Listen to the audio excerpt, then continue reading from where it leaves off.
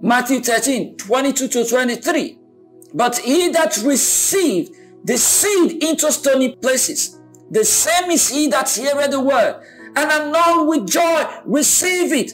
This is what happens. A lot of people hearing the gospel, they are so happy because they are not told the truth. Some of us repented in tears because we had things to lose and we were ready to give them up.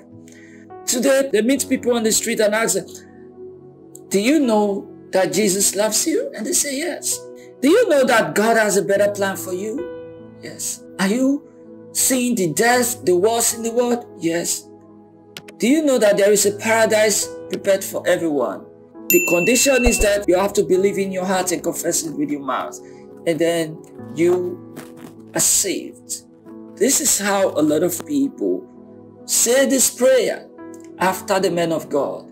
And they are declared saved, born again. And they say, congratulations, you are born again. Is that how soldiers are recruited?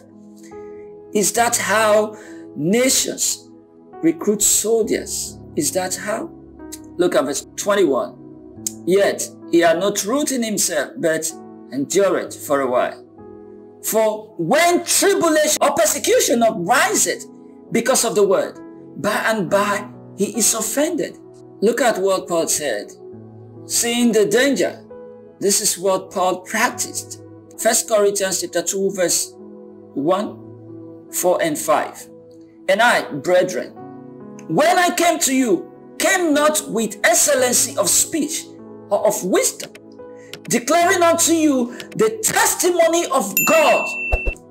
And my speech and my preaching was not with enticing words of men's wisdom, but in demonstration of the Spirit and of power, that your faith should not stand in the wisdom of men, but in the power of God. Paul did not go to these people with eloquence. He did not confuse them by telling them the moment you give your life to Christ, everything is going to be okay. He told them the truth.